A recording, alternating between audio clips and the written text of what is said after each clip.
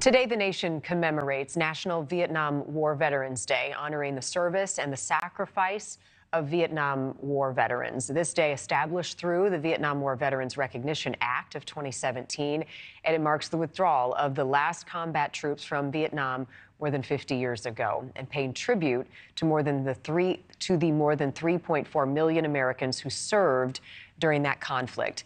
The National Veterans Memorial and Museum is honoring those war veterans today and should be every day. Retired U.S. Army Colonel Bill Butler joining us now. He's the acting president of the National Veterans Memorial and Museum. I mentioned the significance of this day. Thank you. It is a pleasure to talk to you. I appreciate you being here this morning.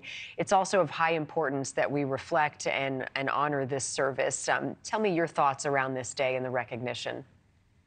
Yeah, so thank you for having us, Marni. I really appreciate it. It's important for me for a number of reasons. So my dad had done 2 tours in Vietnam when I was a baby. I was born when he was on his first tour and then was a toddler on his second. But then my father-in-law also did 2 tours of duty in Vietnam. And when those men and women came back from their service, based on the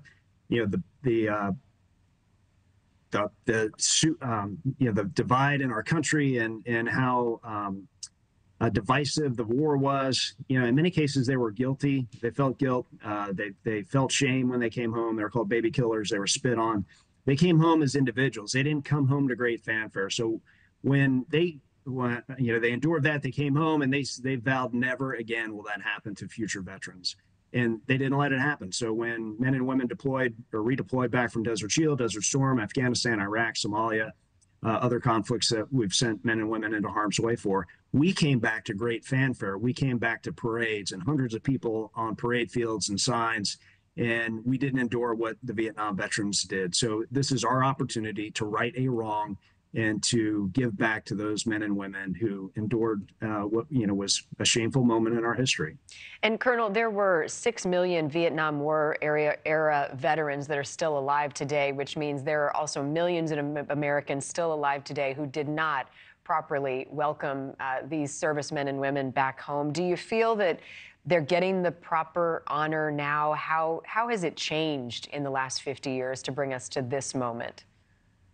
Yeah, so it's changed in that, if you self-identify as a veteran, you've got some sort of, T-shirt or hat on that shows that you served in our military. Quite frequently, people will, they'll see you in a coffee shop or at, a store, and they'll buy you a cup of coffee or thank you for your service, or stop and, have a conversation with you to learn more about your service, if you're waiting in an airport lounge or whatever. So I think that the nation has certainly made a significant effort in reaching out to men and women who served and to acknowledge their service. In many cases they were draftees. They were just doing what they had to do. They didn't have a choice. We've had an all-volunteer force for 50 years now, and so the men and women who've served our country for that period of time are all volunteers. But those who served in Vietnam, in many cases, were not. So learning a little bit more about their service and how it impacted them and their families is important. Yeah, take a moment to have that conversation. In the meantime, we're looking at a live shot from Washington, D.C. There are more than 58,000 service members whose names are memorialized on the Vietnam Veterans Memorial Wall. Talk a little bit about some of the other exhibitions that are happening today around this honor. Yeah, so there's a number of museums throughout the country that are holding these welcome home ceremonies, and the Department of Defense, for really the last 5 or 6 years, has made a concerted effort, and they encourage communities to do just what we're doing here in Columbus at the National Veterans Memorial and Museum and have ceremonies. We just finished our ceremony upstairs right before I came down, and we had about 200 people and probably 50 Vietnam vets, and we welcomed them into our great hall, and we had a military band playing and kids with signs, and this is standing ovation for them. So it's springtime, and I'm sure pollen is in the air, but there are very few dry eyes in the house as these men and a few women got the recognition and welcome home that they all deserve. Yes, late in coming, but important to do it now, and as I said, every day. Colonel Bill Butler, thank you for sharing the honor of the service today, and thank you for your personal service, and to your dad as well.